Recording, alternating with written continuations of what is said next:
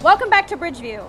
Today we're in our third episode of our three-part series on permanent cables, and we have John Lozner, the General Superintendent with Kiewit Infrastructure West, joining us to tell us about the stressing process in a cable stay bridge. Hi, John. Hey, Deanne. All right, so first off, tell me what stressing is. Okay, stressing is taking a loose strand, individual strand, and applying a load to it, or a force. Okay. Load or weight as well, it can be. Yeah. Okay. And why is it important? Why is it something that's so important to a cable stay bridge? Yeah, without strand or stressing the strand in a cable stay bridge, the bridge deck would probably be in the water. That would be a bad thing. The strand holds the bridge deck up. Okay, so super, super important. Very important. So last episode we talked a little bit about the strand installation process, so Okay. going through the saddle, the HDPE pipe, etc. Okay. So tell us a little bit about what happens once the strand is fed into the anchor block underneath the bridge. How is each individual strand stressed?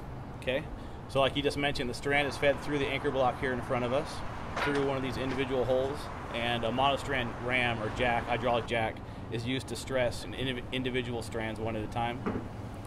So one jack is put onto the strand, and on the opposite end of the bridge, another jack is put on the exact same strand at the same time. And we have a computer that's usually sitting here next to us where we are right now.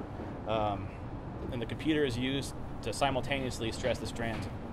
So the computer tells you at what point It communicates with the other jack simultaneously. Okay. It monitors the force and makes sure the force and the strands at this side and that side are equal. Great. Okay. And so after a single cable is stressed, do you need to stress it again, or is that the only time that it needs to be stressed? We stress them a few times during construction. We have our initial installation and stress, and then the morning after the strands are all installed and stressed, we survey the bridge deck to make sure the bridge deck is somewhere close to where we want it, and we re-stress them one time, and then before the end of construction we will typically stress them again. Okay.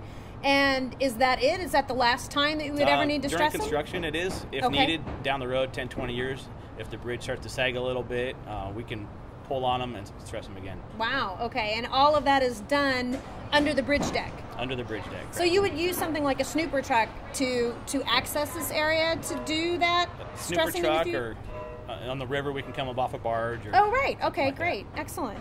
And so after all the stressing is done, how is this protected or capped off? The strands will be cut somewhere in here, and we apply a galvanized cap, and then the cap gets injected with the wax, and the whole anchor head's injected with the wax. Okay, excellent. Well, John, thanks so much for stopping by today and sharing a little bit about the stressing process. That's all the time we have today on BridgeView, so we'll see you next time.